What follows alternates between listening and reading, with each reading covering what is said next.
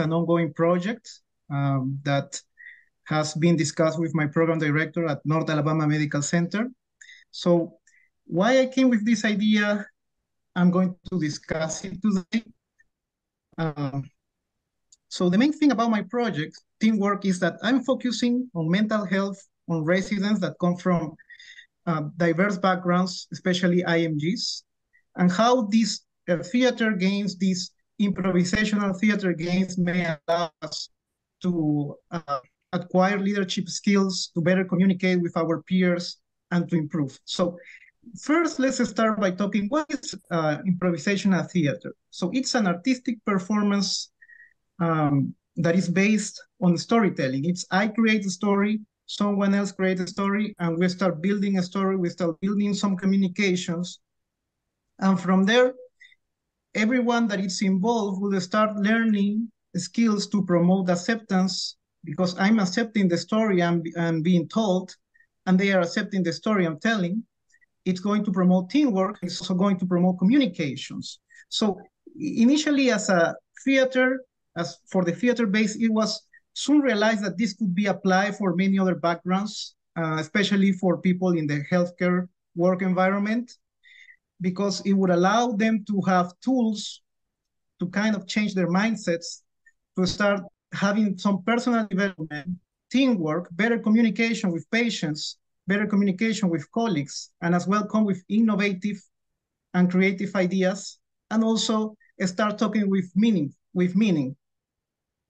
So how can it actually help our mental health and wellness? So this is not a new idea in the sense that it has been applied in other studies. So when I first came with this idea was because my program was increasing from 12 residents in internal medicine per year to 19 residents in internal medicine. So I realized that most of us, at least 90%, I would say, were IMGs. So throughout my year, I would say I had a very good communication with most of my peers. And I came to realize that sometimes we need a better way to get introduced to the program. Our teachers, our faculty always taught us, like, try to communicate better. But sometimes, as much as we would know in our own languages or in our own countries, sometimes we don't have the right words, or sometimes we feel like in this new environment, we might not get accepted. So certainly transitioning to this new healthcare system is challenging, and wellness becomes a vital element. So now with 19 residents per year, with the first year, and now with my second year, we also add 6 more residents, so we're also 19. Wellness becomes a vital element, and that's something that I was initially involved in the wellness community.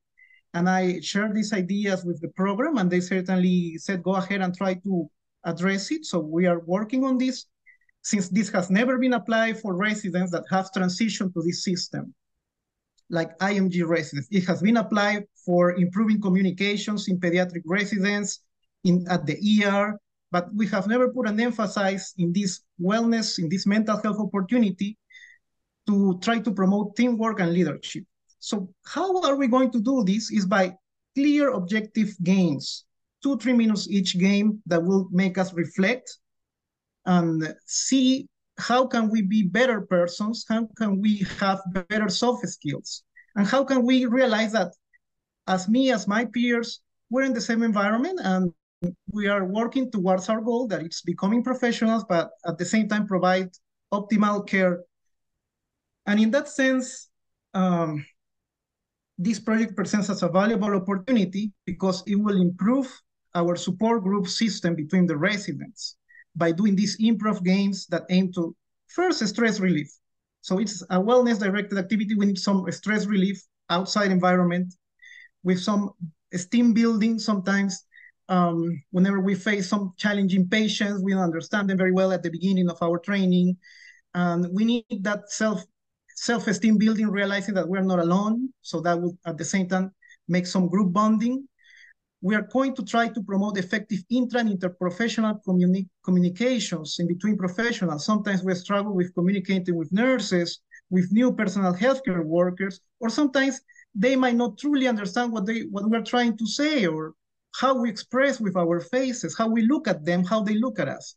So it's very important. And also, one thing that I find very relevant by doing these activities that I'm going to describe specifically some of them in the next minutes, it's try to explain very challenging diseases like sarcoidosis, a severe heart failure with simple terms. We know the good terms, we know how to present these patients during rounds, we know how to discuss with our attendees, we know how to talk about cases during presentation, but sometimes we lack these simple words or this creativity that will come with these games to try to address very complex themes in very simple words. And at the same time, this will promote empathy, which I find this is very vital during our training, active listening, not only to our patients, but also to our peers, to our faculty. And again, I encourage the teamwork, and as well as a willingness to appreciate other views, other points of view. Sometimes we think, I might be right. I don't know if this guy that's has other backgrounds is also right. I don't care about what he says. No, that is not what we want. We want to hear them, to learn from them, and that's the way we're building our professional lives. And in that sense, we want to make a mentality of problem solving and a stimulation of a critical thinking in a creative way. So how we're going to do that? The idea is that we're going to separate some groups of residents because we're around 50 residents in total. We cannot do the 50 residents in one session, so we're probably going to do it in 3 separate dates that we're going to put them in some groups and start with a 2-3 hours activity. It's going to be in the park. We're going to have some refreshments for that. We're just waiting for the sun to be a little less sunny, a nicer weather. And we're going to start with some what I call icebreakers. Icebreakers are meant to relax our bodies, to try to change that mentality. Okay, I'm here with people from my work environment. How can I change my mentality? By doing icebreaker, like go Hondo, jump there. We put in a circle, we look at each other, and we start moving a flow, what I call. So we do flow, we do go, and then the person to the right will also go to the right, to the right, to the right, and make a circle. Until we add Hondo. Hondo is going to be like this, and they are going to change the direction of the circle. Then it's going to be jump, that is going to go to the next person, but not me. And in that way, we'll start making people be more alert. So now that they are engaged, for example, we're going to make from 1 to 10. What does mean? That's very interesting because we're going to have, like, let's say 15 people in one of these first meetings, and they have to say numbers from 1 to 20 without stepping on each other. That means that one will say 1, then other will say 2, 3, progressively. But if they step in, like 2 people at the same time say 3, they will have to restart the game. And the thing is about that game, for example, is that it would come with time, but people will realize that if they start looking at each other, they will eventually make the 20. And when they make the 20, everybody will clap, will laugh, because they realize that this is a teamwork that they have made, and they have succeeded in making that count of 20. So just to mention, all these games are not just, I invented the games. These games are background based on improvisational theater games in American books from Spain. I did some practice in improv before my training. Actually, it was right before COVID, so actually COVID kind of missed some opportunities after that. But these games are very goal-intended. And now, after those icebreakers, we'll go to improv games. I'm just going to mention a few of them. One I like, it's rotation complement. So we'll put people face each other, and for some seconds, 20 seconds, 30 seconds, they will compliment each other. They will say, hey, I like your shirt. I like your haircut. Doesn't that make you feel better? Doesn't that make you build your self-esteem? It does. It does. And you realize that it's our work, our co-workers, our peers that are telling those compliments to us, and they are boosting our morale. The other game I like is paper, rock, scissors. It sounds very general, but let me walk you through it.